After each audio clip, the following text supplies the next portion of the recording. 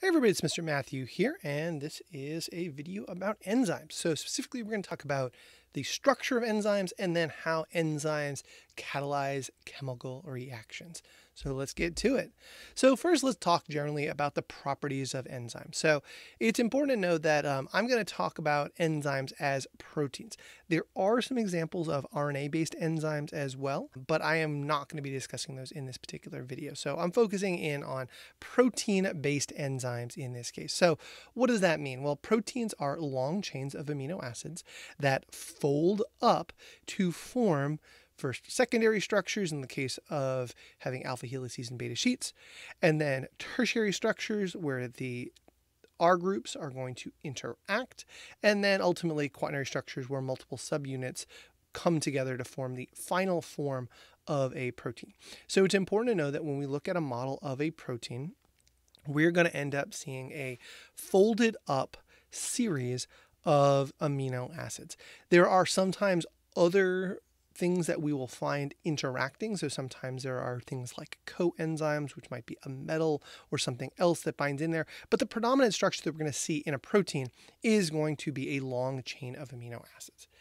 The other thing to know about this is because amino acids have R groups and those R groups have properties, the environment in which you put the protein is going to strongly impact how it folds up. So for example, if you were to change the temperature in which you find an enzyme, you are going to find that enzymes are going to have slightly different shapes in different temperatures. At lower temperatures, you're going to see fewer interactions between enzymes and their substrate that they're going to be interacting with, and so fewer collisions between the active site, the area highlighted here in blue on this particular molecule, and the specific substrate that it's going to interact with.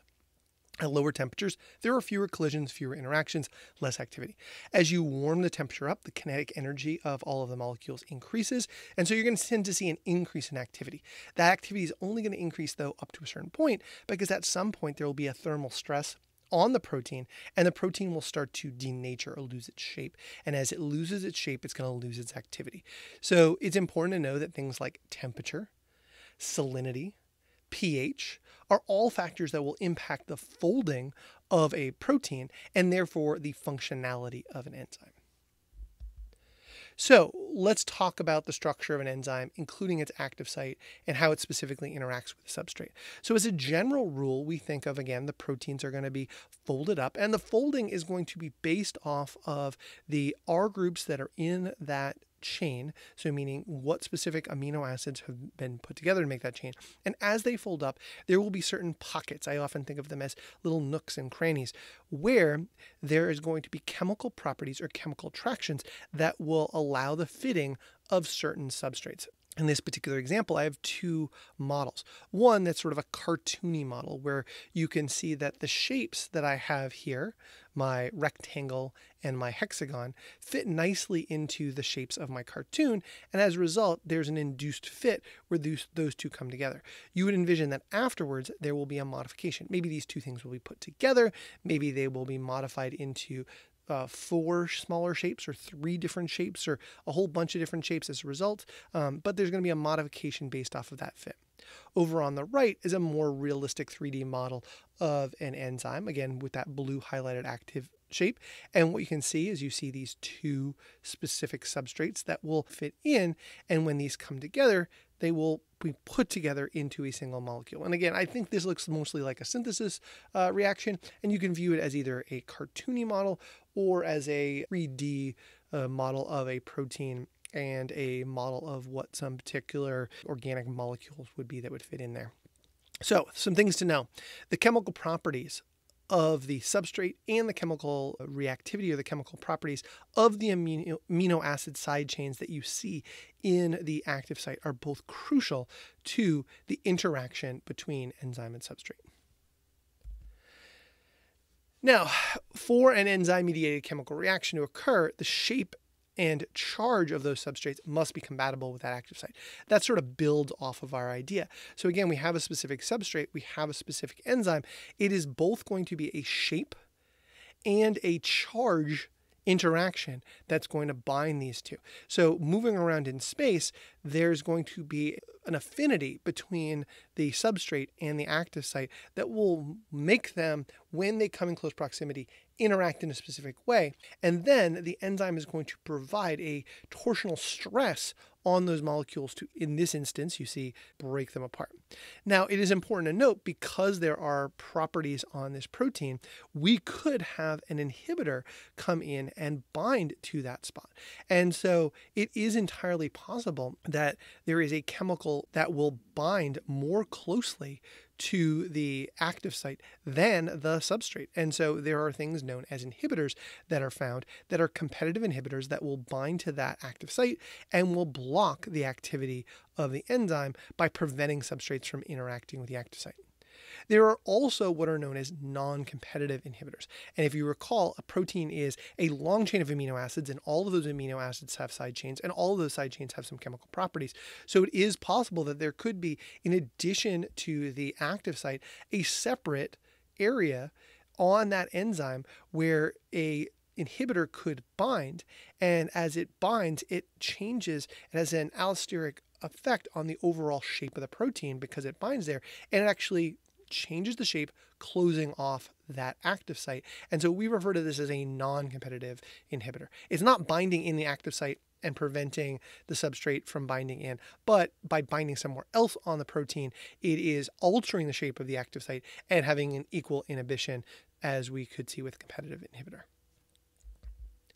All right, so how do enzymes affect the rate of biological reaction? So the general way we talk about these is we use the phrase that an enzyme is a biological catalyst. So what does that mean? A catalyst is something that speeds up the rate of reaction without being consumed by the reaction itself. So what they do is they take a reaction that is going from substrate to products, or from reactants to products, and they just lower the amount of energy needed to put into the reaction.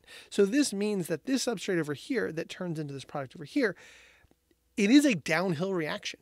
It is something that will happen and will release some energy. But with an enzyme, what we'll see is it requires less activation energy to get that reaction started than if the enzyme wasn't present. And the reason that it does this, and again, remember, we have the active site and it has a particular shape, it has an affinity. What it does is it aligns the substrate molecule into a particular location and a particular environment that enables the rapid reaction to occur. And so again, these reactions would happen if you were to heat up or to put other forms of energy into the situation. But because they're able to arrange the molecules in a particular way, they actually let this happen at lower temperatures or lower inputs of energy from the system.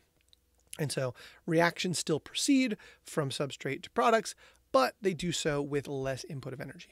Now, if this happens to show a downhill reaction, and as I mentioned before, it is also equally likely that you would have enzymes that will produce the product has higher energy than the substrate or the reactant that goes in, but in that instance, it's still going to lower the amount of activation energy needed in order to do that.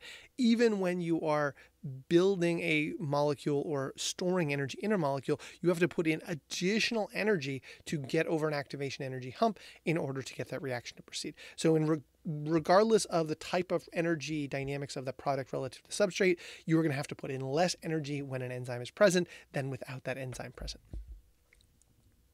All right, so again, the enzymes are biological catalysts. They facilitate that chemical reaction by cells by lowering the activation energy. What is the ultimate impact of that on a living system? So for us, we're human beings. We know that our body temperature is 37 degrees C or 98.6 Fahrenheit. And so the vast majority of the enzymes that work within our living systems work optimally at a 98-degree temperature.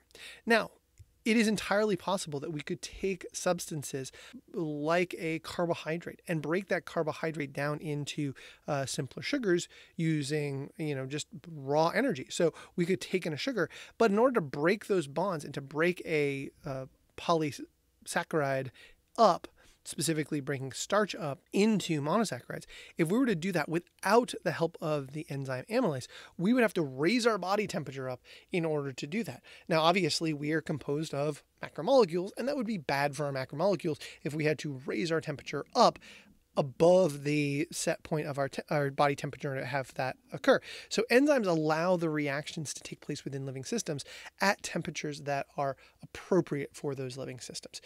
All right, so I hope this review of enzymes was helpful, and I'll talk to everybody soon.